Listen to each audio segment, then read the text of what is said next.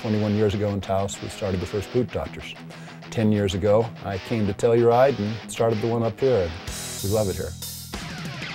Since the 70s, my background has been technical boot fitting. It's an interesting thing that changes every day. You know, there's continual problems. When you take some soft morphology, somebody's body, and stick it in this hard plastic boot shell, there's a million and one things that could go wrong.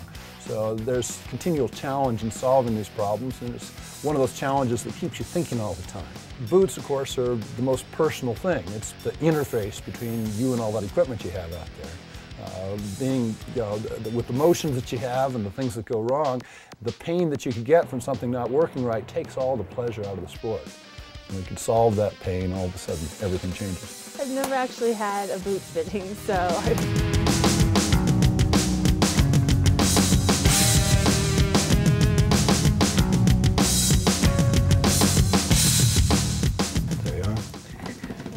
Feel really good. And the nice thing about these boots is they have heat moldable liners. We can get that liner to adapt and shape to the foot.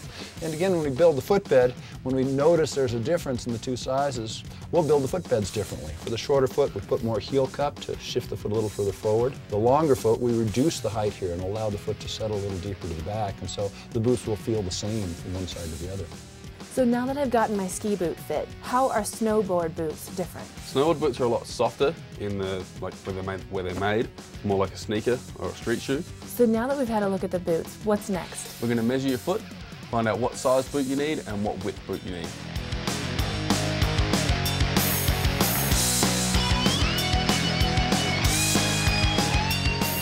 Key factors in matching your boot and binding together is making sure they're the correct size. So now we've found your boots and bindings, we need to find your board.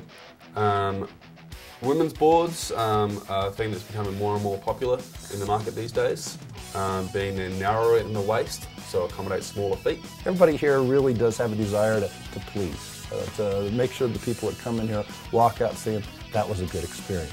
You know, and that goes so far. So it's not just boots. Tell me more about the store. Well, you know, boots is the core of our business because, of course, that's the most important and personal piece of gear. But there is a lot more to the store than just ski boots. We cover all different aspects of the business, and we believe that we keep the level of expertise as high in our ski department, in our snowboard department, in our clothing department, in our rentals, as we do in the boot area. We want everything to be high touch, high service, and we follow through on that.